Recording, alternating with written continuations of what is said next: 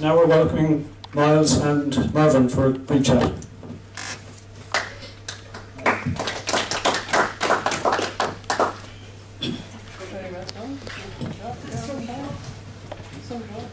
Myles, having been there in 2009 when Tipperary Hills reopened the gates, you must be thrilled now to be going back as National Competitions Coordinator for the National Matchplay. Yes, John, it's fantastic for me to promoting pitch and putt in Tipperary, I suppose, for so many years, and Tipperary Hills, under the stewardship of the late Sean Keane, was an iconic club in pitch and putt and in County Tipperary, and it was absolutely fantastic to see them come back. And they're back now as strong and probably maybe stronger than ever under the stewardship of Michael Brennan, who is a hard taskmaster down there, but you have to be to produce the goods, and you will find Tipperary Hills will be a great venue for the match play. Michael told me, if you don't bring your shovel, don't come and complain about what's going on. Well, that's his philosophy, and you know what, he mightn't be wrong. Mervyn, I think the great legendary Mick Forrest was still in this pond the last national competition you officiated at in Tipperary. That's right, John. The Intercounty of 1990, it was only my second Intercounty as Competition Secretary Union. It's a long time ago now. I find it hard to actually remember it, but I recall vividly from the morning of it. It was very, very damp. Peg Smith and myself were trying to keep the show going, and we were covered in plastic bags and all whatnot, but it got going, and it was very tough playing conditions, and then the word was coming back from the course that Forest was burning up Tipperary Hills, and I don't think anyone could believe it, because everyone else was basically struggling, and to shoot 19 under, I think, in the conditions that day was just, I suppose, testament to the man's ability in all forms of weather, you know. But it was a very memorable occasion for me as going back 27 years. Myles, we've had 56 years, I think, of championships. This is only the second time in history that the National Gents Matchplay and the National Gents Rugby was played in the same county in the same year, so that's quite a coup for yourself and for Helen and for Tipperary. But the National Ladies Trophy won't be played in County Tipperary, it's going to be played up in Cement in Drogheda, and that's a tried and trusted, proven venue for the Pitch and Putt Union of Ireland for hosting championships.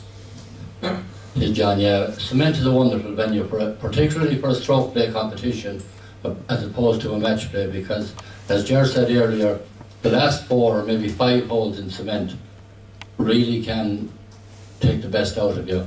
And when you're coming down to the last 4 holes with a score and trying maybe to mind it or improve it slightly, it's not going to be easy done in Cement. And the Cement course has improved greatly over the last number of years as well.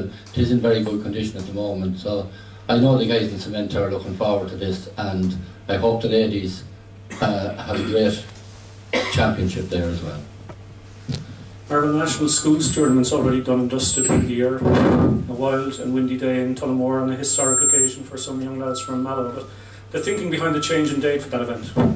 Well, I think we were conscious of the fact that if we have it at this time of the year, schools are about to close in the next few weeks, especially the secondary schools for those not involved in examinations, and that if there was what would you say, if the schools was generating the interest that we hoped it would generate, that it might manifest itself in people taking up the game and joining clubs. And I think that was the thinking behind when Paul Hayes decided on the move to this time of the year for the finals. I think it was a very good idea, and that was the thinking behind it, John. Yeah. Myles, you're going back to St. Stephen's again, which is very pleasing for me personally, but what's your assessment of how the inaugural year of the National Juvenile Matchplay Championship went? Yes, I think the National Juvenile Matchplay was a very welcome addition to the calendar. I suppose down through the years you have those purists who will tell you that possibly juveniles and underage are not the future of our game. But believe it or not, if we don't foster and nurture juveniles within our game, then in a number of years old fogies like us die off after the time, and there's no one replacing us. So I think it's very important. It was a wonderful championship in Royal Meath last year, and I know it will be a wonderful championship in St. Stephen's, and I wish that many years of success. And thanks, of course, to our sponsor who took it up at very short notice last year, and long may he continue to sponsor it as well. Mervyn, the National Over 55s Championships will now honour one of the most revered couples in pitch and putt in history, Catherine and PJ Bell. For that one, you'll be at an iconic venue celebrating its 50th anniversary. How much are you looking forward to, Clog? I think really looking forward to it, and I suppose it's fair to say it's going to be a tough venue enough, maybe for the not so young seniors, but for the older seniors, I suppose. But that said, it's you know, it's marvellous to go back to Clog for a championship, and they, you know, I suppose from a pitch and putt union's point of view, fly a lone flag there in Newry, and I think we're conscious of that, and that's why we would want to support them and give them every help we can. And the competition, of course, the PJ and Catherine Bell, we've switched that from the team event to this more prestigious championship, I suppose, in the seniors. And the reason there was we did not in any way want to lose that connection that goes back to the foundation of the union and the sport, really.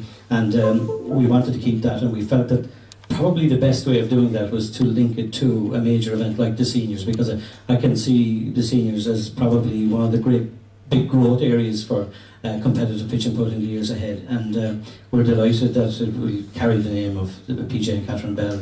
And you know, I didn't know PJ Bell, Paddy Bell, but certainly knew, of course, Mrs. Bell, as we always affectionately called her, and down through the years. And you know, she was such an iconic figure within our sport. And you know, you always treaded warily, I think, when you wanted to make any announcements or anything like that. Mrs. Bell was present, and she was never shy to correct you or to take you to task. But I'm absolutely thrilled. I think it's a great occasion for us to have the names associated with the seniors.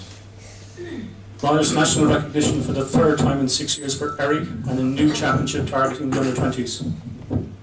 Yes, Erie has a wonderful course coming, I suppose, in the last 6 or 7 years, coming on as a wonderful course for provincial and national competitions.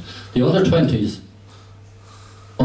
in my opinion, was an area not very well catered for. Because we have a lot of wonderful players in our game, an awful lot, but we have a lot of great, good players in our game as well. And they fall between the age of 16 and 2021, where they really don't believe themselves to be good enough to mix it with the big boys. But now they're their own championship, and I really appeal to all those who fall into that category to support this competition, because all other sports cater for the in-between ages, so it's about time we did, and now that we are, it would be important it would be supported well. Mervyn, looking further afield briefly, in July, John Walsh and Chrissy Byrne will put world titles on the line in Norway. Yes, you know, and I was delighted to hear our current matchplay champion extolling the value and the virtues of international pitch and putt, because it certainly, you know, it does present a great opportunity for our players, and no doubt the World Stroke Play in Norway will be a really top-class event, and we look forward to that, and we hope, of course, obviously, that Ireland will figure very well with the Irish representation going. And I was just at San Sabria for a meeting, and we were watching some of the Catalan Open there, and it was hard, you know, it was great to see so many Irish players there. And on that particular weekend also, we had a lot of Irish players playing in the Gaelic Open in the Netherlands. And all in all, despite, you know, the tribulations of international pitch and putt, it would be hopeful that, you know, I would be hopeful that we will strengthen that, and that Irish players will, of course, continue to play a very important part in that. And you know, we do have, as members of FIPA, we have, I suppose, the cream of players in the international sport, in the international game of pitch and putt, and we certainly the Pitch and Putt Union of Ireland, as we stated at our meeting there in Sansevieria, that we want to drive on that and to ensure that that continues, and hopefully we can do that. Myles, Hillview hosted the first ever National Matchplay Championship back in 1961, and they've hosted pretty much everything since, but strangely enough, never the gents stroke play until now. John Cahill won a Munster stroke play there in 2006. John Walsh was matchplay champion there in 2002. Cork won the Inter-County Championship there in 2013, so it's got to be a Cork win in the stroke play in July, yeah? Oh, John, you're very hard on me. Not necessarily. I'm quite sure now that after the match that the Tipperary lads will be well up for it as well. There are wonderful players in every county in Ireland. At the moment, I suppose it's very hard to look past the gents in Cork and probably the ladies in either Kildare or Dublin. But having said that, when it comes down to the individual stroke play, there are tremendous players all around the country. And I definitely, not being a betting man, won't be putting my money anywhere, but if I was, I still wouldn't be putting it on any individual at the moment. Mervyn, the National Mixed Course is in Lucan. That's the third time I think it's been in Lucan, equaling Tullamore for Moy and Iron. A Dublin couple always wins in Lucan, so it's going to be Dublin again, yeah? Yes, I was at the Leinster Mixed Course. Was in Lucan last year when it was won by a Dublin pairing, an all-county pairing, and I'm sure that we'll have plenty of opportunities to try and win it. But I think Lucan again is a great venue for us, and they always come up trumps for us, and that's very important. And I'm sure the contestants, the qualifiers from all over will be fighting hard to probably prevent a Dublin win. But yeah, I suppose obviously we'll be favourites, I would think, yeah. And Myles, a new time and date structured format for the National Interclub tournaments. That's surely going to boost entries for those events. Yes, I believe into the future that the Interclub event will be one of the best events on the calendar. It probably hasn't come to fruition as yet because the way the match structure was in the qualifying didn't suit a lot of clubs. They couldn't commit players at the drop of a hat to play matches. We are putting a new structure on it this year. It will be stroke play qualifying rounds on a date already picked at venues to be picked, and the closing rounds of it then will be match play as previous years, but it will be all on a dated structure, so clubs won't have any excuse, oh, I didn't know when it was going to be played, we couldn't field a team. And we do hope to have a launch of this competition later and put a lot more meat on the bones and try and encourage as many teams as possible to play in it. Because when you look at all codes in all sports, look at hurling, football, the most passion you will see is when a player is playing for their club.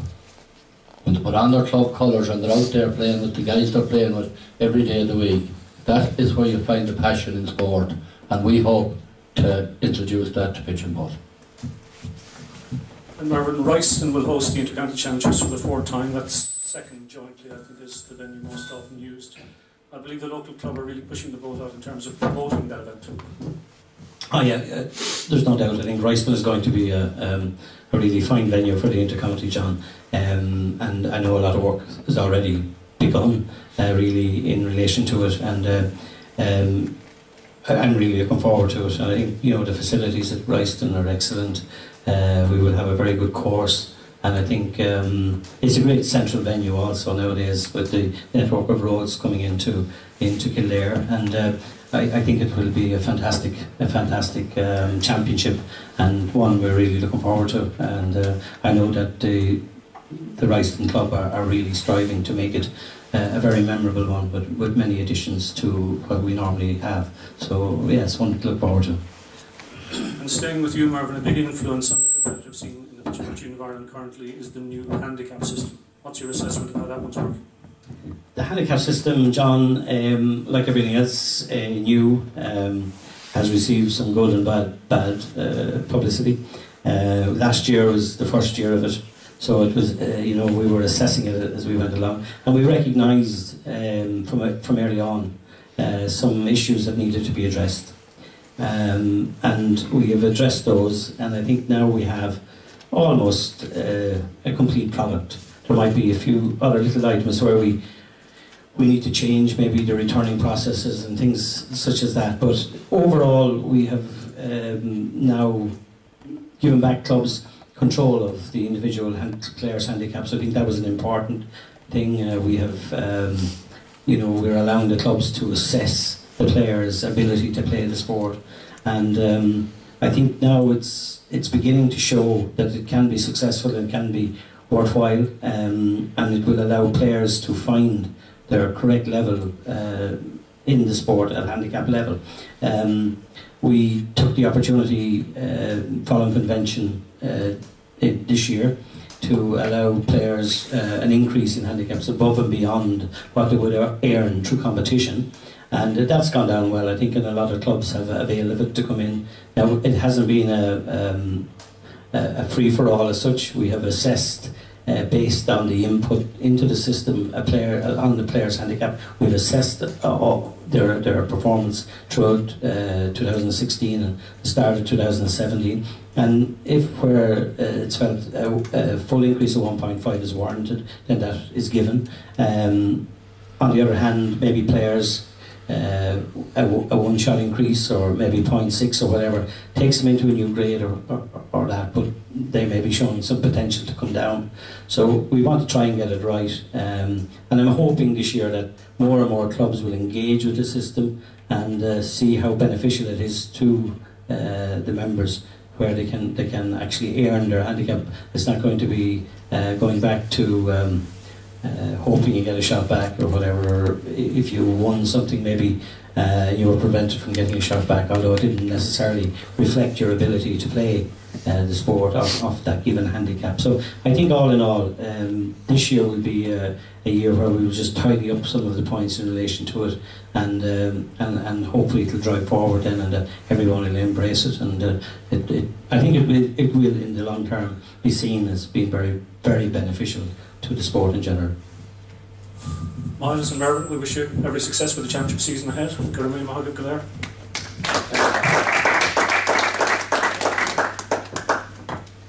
Well, ladies and gentlemen, thanks very much for your attendance, and we do apologise for the delay in the start, but sometimes these things just happen and we don't want it. But I'd like to just say our thanks to the Horizon Energy Group for their sponsorship of the Matchplay Championships for 2017, and I wish you all well during the season. Thank you. Okay.